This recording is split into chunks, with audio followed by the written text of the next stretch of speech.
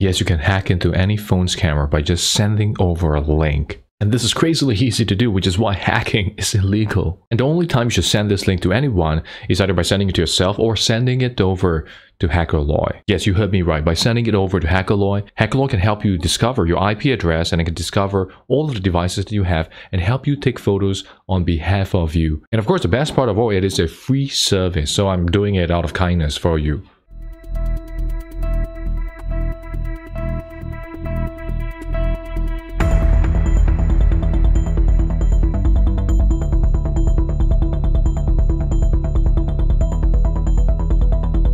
Before we get started, I want to take this chance to introduce you to a really great app that can help you detect if your email or your device has already been hacked. Here you can see this app from Cyphermar, an external threat landscape management platform company. And this app is called Defense. This app helps us check our email addresses for affected data breaches on different website mobile applications that you may have signed up for, and those mobile apps and those websites got hacked, so you can quickly take action to protect your accounts. And at the same time, do you even know whether your phone is already hacked? And Defense app take it to the next level by helping our devices scan for malicious applications on it. And this is really awesome because you can now stop HackerLoy from accessing into your devices. Stopping hackers from accessing into your devices. And the best part of all is that it comes free of charge, so that you can easily download it from Google Play Store, Apple App Store. And the best part of all, it also comes with cybersecurity articles so that you can be kept up to date with the latest cybersecurity news. The links to the app in the description as well as comment section below, so feel free to check it out and have them installed on all the devices that you have. So remember to smash the like button and turn on notification for your subscription so that you don't get hacked.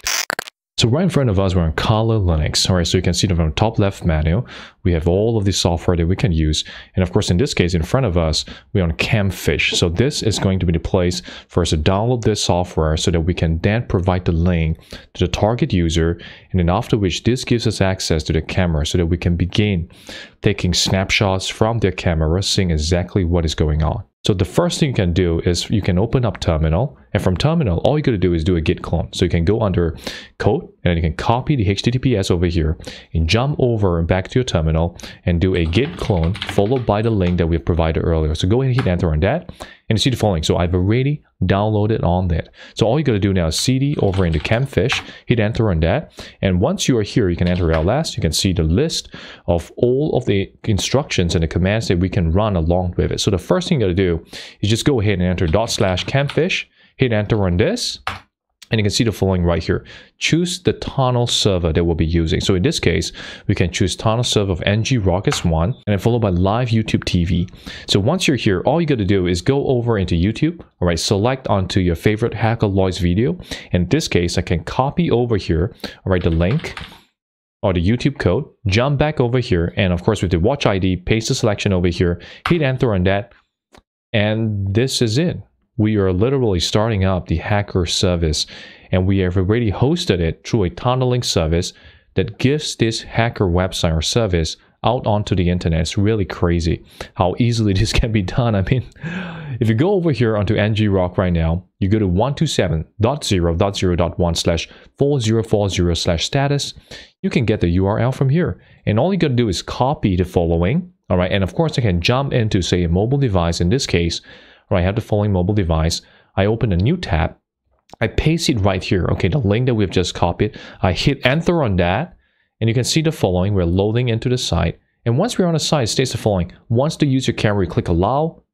That's it. It's game over. If I jump back over into the folder, I click open folder. I go on a Camfish over here. You can see that we're taking snapshots from the camera of the device. I go back to terminal and file receive. As quickly as that, we're able to hijack into a mobile device camera. So whatever I'm showing you here right now, you notice that it is running on an emulated device. So the question now is, can we do it in a real Android device? And the answer is, of course, yes, it's the same thing. All right, so let me show you how I can hack into my own phone in seconds. So what I'm going to do now is go ahead and start up Camfish one more time. And of course, in this case, I'll select ngrok as our tunneling server, and we will again enter the live YouTube TV, all right, with the watch ID of as follow. So once again, just go ahead and copy that in, copy, go back to terminal, paste it right here, hit enter on that, starting PHP server, starting ngrok server, give it a couple more seconds, and the service will be up and running. So once the service is up and running, jump back, all right, over into the ngrok status over here, 127.0.0.1. 4040/status, and you can see right here, this is the URL that we can send over to the user. So let's do a refresh just to check on the URL update. So here it is. We have the URL, and this is the link that you can just send over to the user, and it's game over. So let's go ahead and take a look at how that looks like in the real world. So in front of us, all right, I have my own device, and I've connected over here into my computer so that I can do a screen mirroring right here. So what I can do now is I can update the URL part of it, and then once I hit enter, once again, we'll be able to see exactly what is the camera or where is the phone facing on. So here I've entered the link, as you can see from the URL bar. I hit enter on that. Okay, I jump over here, hit enter, and now we'll go into the site right now. All right, and of course, if I click allow, we can see and go back to the terminal. We have cam file receive, and what I can do now is I can go over in front of the phone that I have, and I can show you right here what's going on. Okay, you can see the following. I'll be able to discover what the heck is going on. So now if I jump over into the Camfish folder, you can see all the camera captures happening right here. And of course, if I was to go ahead and open up, say, one of the more interesting ones, say, for example, if I was to open this up, and you can see here, this is HackerLoy. My phone is in front of me, of course, facing my nostril, and you'll be able to see the details of it. So as quickly as that, we have hacked into a phone's camera. So whether it's a mobile device or whether it's a desktop, what you want to do is you want to go to the top right corner, select under settings, and then from settings you go under security and privacy, and you click under site settings. And from site settings you can see the following. All right, we allow a camera access from this particular site, and this is the place where you want to verify which of these sites have access to different parts of your computer, like say your location, your camera, your microphone, and all of that, and you want to review and revoke those permissions. Say, for example, I want to stop the hacker from being able to continuously have access to my camera. I can select under camera, and you can see right here, okay, this is where the site usually uses a video camera for communication, like video chatting. I scroll down further and can see the following.